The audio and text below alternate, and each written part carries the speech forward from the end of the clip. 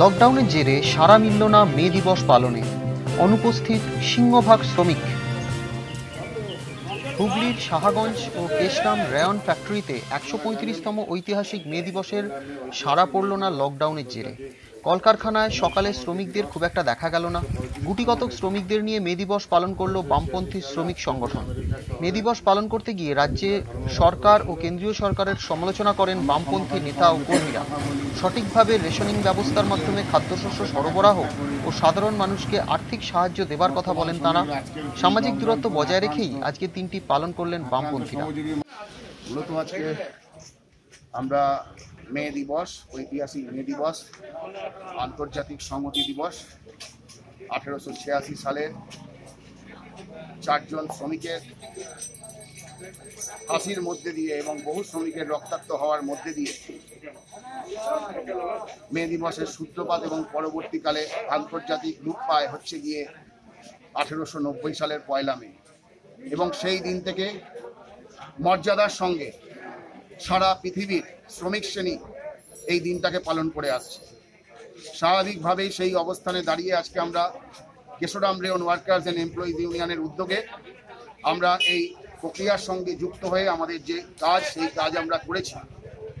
আজকে সারা ভারতবর্ষব্যাপী, সারা পৃথিবীব্যাপী যে ভয়ঙ্কর পরিস্থিতি তৈরি হয়েছে, যে পরিস্থিতির মধ্যে দাঁড়িয়ে হচ্ছে গিয়ে আমরা করোনা ভাইরাস, যে ভাইরাসের আক্রান্ত হওয়ার মধ্যে দিয়ে প্রায় 2 লক্ষ মানুষ ইতিমধ্যে মারা গেছে। প্রায় 30 লক্ষ মানুষ তারা হচ্ছে আক্রান্ত। আমাদের ভারতবর্ষ সেইখান থেকে আমরা বাইরে নেই। এবং তার মধ্যে দাঁড়িয়ে আমাদের হুগলি জেলার আমরা বিভিন্ন জায়গায় দেখছি যে এই অবস্থান হচ্ছে চলছে।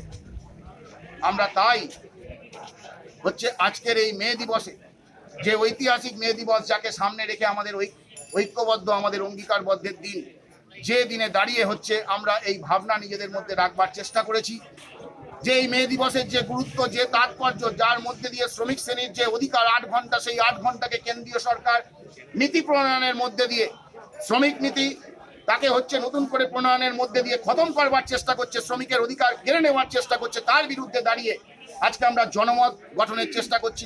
আজকের কর্মে 1 মে ঐতিহাসিক মে দিবস, পুঁজিবাদের বিরুদ্ধে, সাম্রাজ্যবাদের বিরুদ্ধে শ্রমিক শ্রেণীর লড়াইয়ের দিন, তাদের অধিকার বুঝিয়ে দেওয়ার দিন, তাদের রক্ত ঝরা ঘাম সংগ্রামের আন্দোলনের লড়াই বুঝে নেওয়ার দিন।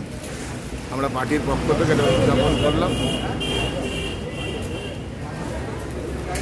দেশের এই কঠিন পরিস্থিতিতে আপনাদের কি বলবেন, মানুষকে কি বার্তা দেবেন আজকের দিনে দাঁড়িয়ে? মানুষের পাশে থাকতে হবে, মানুষের সাহায্য করতে হবে, মানুষকে নিয়ে এগোতে হবে, 2 সরকারের বিরুদ্ধে লড়াই জারি রাখতে হবে। মানুষ যাতে খাদ্য পায়, ওষুধ পায়, বেঁচে থাকতে পারে, মানুষের হাতে টাকা দিতে হবে, অর্থ দিতে হবে। আপনার নামটা বলবেন? বিপ্লব দাস।